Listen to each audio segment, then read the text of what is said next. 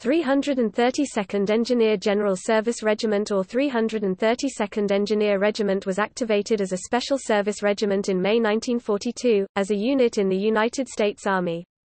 Later this unit was redesignated a General Service Regiment. The unit was formed from some regular Army officers and enlisted men, trained in the United States, then shipped overseas early in World War II to England. They were the vanguard of many others to follow, including infantry and armored troops.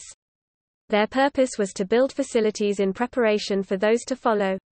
After the Normandy invasion, they followed the front lines constructing roads, railroad bridges, hospitals, and other infrastructure needed by the advancing armies.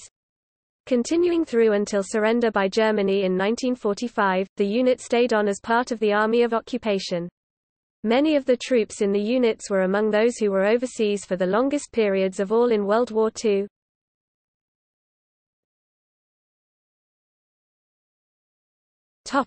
Activation and training. The unit formed and trained at Camp Claiborne, Louisiana, in May 1942. Engineer, Special, and General Service regiments would replace the old combat battalion unit structure with multi-purpose skills.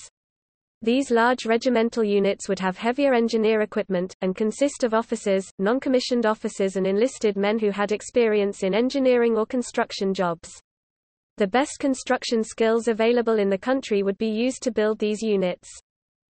The commanding officer through the formation and most of the service during World War II was Colonel Helmer Swenholt, a 1911 graduate of the University of Wisconsin-Madison. The Chief of Army Engineers ordered Colonel Swenholt to recruit skilled personnel from construction in an organized unit. Some were recruited from Army Corps of Engineer districts in the Omaha and Kansas City districts. Others came from various other locations throughout the Midwest. An infantry cadre of 7 officers and 73 enlisted men formed the nucleus of the unit in May, 1942. Additional personnel arrived very quickly. The activities in the first months were very basic training and indoctrination into military life, since these citizen soldiers already had experience in construction and engineering.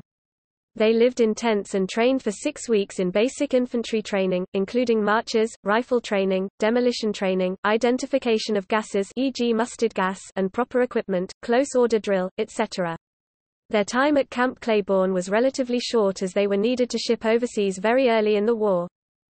3 separate trains were needed for their transfer to Camp Kilmer, a then new Army camp named after the American journalist and poet Joyce Kilmer. By this time the regiment had grown to full strength consisting of 1,239 men and 52 officers.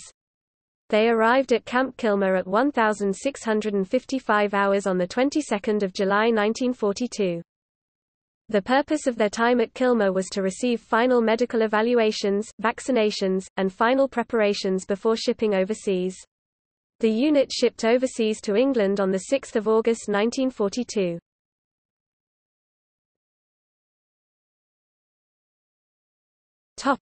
Deployment in the United Kingdom.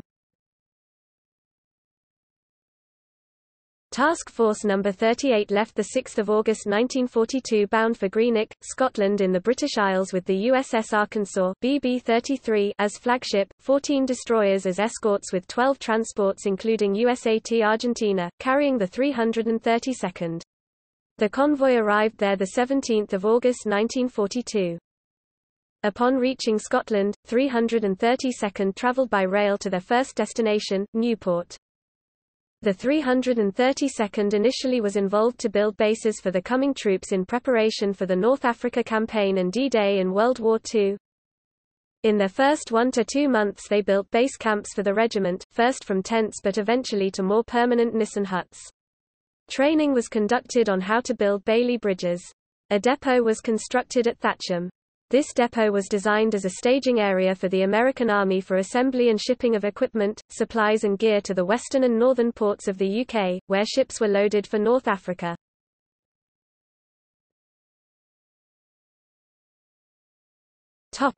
Engineer Group. In order to concentrate engineering resources and to distribute available heavy equipment, the concept of the Engineer Group was begun. General John C. H. Lee was pleased with the work performed with the use of the Special and General Engineer regiments since mid-1942. These were new concepts of Army organization for a new type of war. Still, there were engineers with civilian experience that knew that more improvements could be made with the engineer group idea. In this organization 5 or 6 engineer units, including regiments, dump truck companies, welding detachments and engineer maintenance companies would work together on larger projects.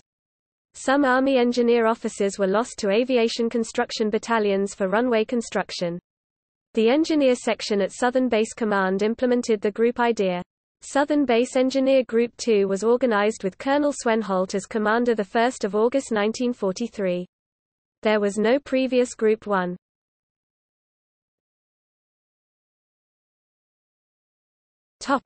Invasion of Normandy. This unit served with several of the armies of World War II as it was part of ADSEC Advanced Section, Communications Zone. ADSEC's mission was to support the U.S. First Army, U.S. Third Army, and U.S. Seventh Army by building bridges, roads and hospitals through France, Belgium and Germany.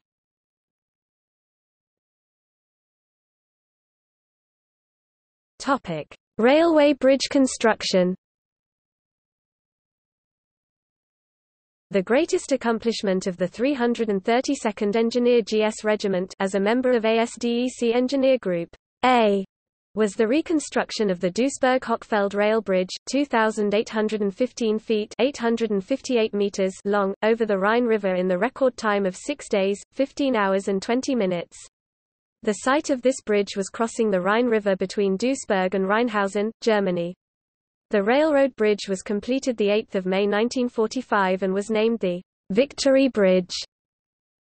In building the bridge, the engineer group had to finish the demolition of the nearby railway bridge. Near the new piers was part of a masonry bridge that looked similar to the castle design of the U.S. Army Corps of Engineers. This was a fitting tribute the Army engineering.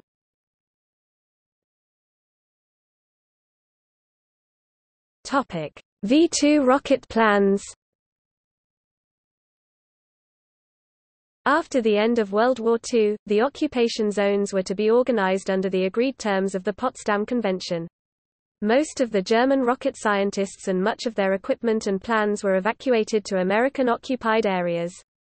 In order to conceal some plans from the advancing Red Army, rocket personnel had buried some of the V-2 rocket plans near Bad Sachse, Germany.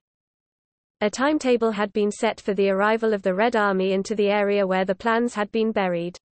A search party had been organized to recover the plans, but no large-scale map of the area where the plans were to be found was available to the searchers and no progress was made.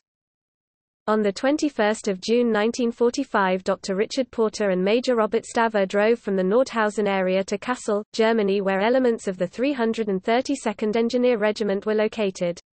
They persuaded the regiment's executive officer to send out a search team. Werner von Braun visited the 332nd Regimental Headquarters on Friday, June 29. Army of occupation. The regiment remained in Germany in the Allied occupation zones in Germany under the command of the U.S. 15th Army, later being deactivated in 1949. By May 1946 the 332nd was actively involved in rebuilding the airstrip at Wiesbaden. At the time it was known as Fliegerhorst Wiesbaden. It came to be called Wiesbaden Army Airfield (WAAF) and is still in operation today. After VE Day, the Army was interested in conditions affecting the morale of the troops in the occupation zones. To meet the needs of the troops, the Chief of Special Services offered programs with recreational athletics. Soldiers could engage in boxing, football, baseball, softball, tennis, golf, track and field, badminton, bowling, swimming, archery and horseshoe pitching. These activities fell under the Army sports program.